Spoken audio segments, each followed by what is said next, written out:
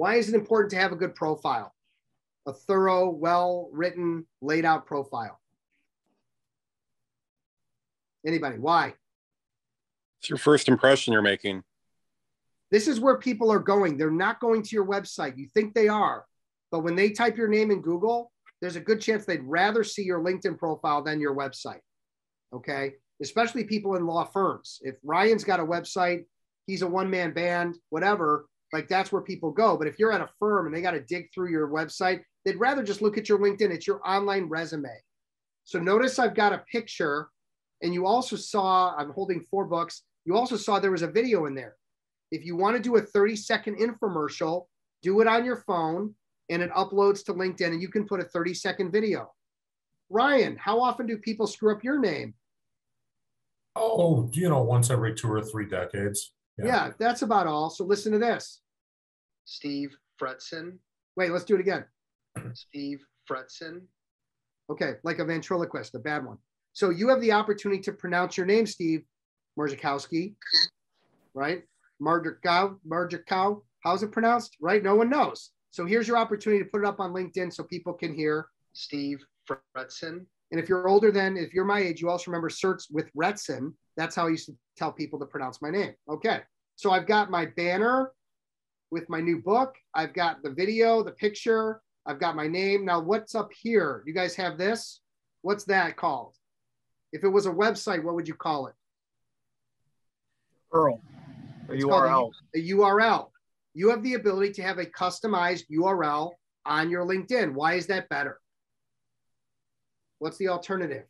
Easier to find than a bunch of numbers. Easy to find, memorable, you're all right. Okay. So what we do is we go to the top right, edit public profile and URL. And we click on edit. And you can put in, how many Ryan Hegemanowskis are there? Hegemanowskis. Sadly, there's probably about 12 that I've come across. How many of them have that URL on LinkedIn? None that I'm aware of. Let's find out. So your URL would be the same as mine. All it is your name, and that's it. There's no numbers. There's no random letters. Customize your URL. I see this on LinkedIn all the time. It drives me nuts. It's a simple way to do it. It looks cleaner when someone Googles you. When this comes up, it's LinkedIn.com/in your name. What if you're Bob Smith and you can't get it? Do Bob Smith Legal, Bob Smith Law, Bob L. Smith, whatever you want to do, customize it. Okay. Notice also I have I think kind of a good, what is this called? Like a headline. Plane crash survivor, 4-time author, podcast host, and what I do. Right? So this is an opportunity. Don't have a partner at a firm.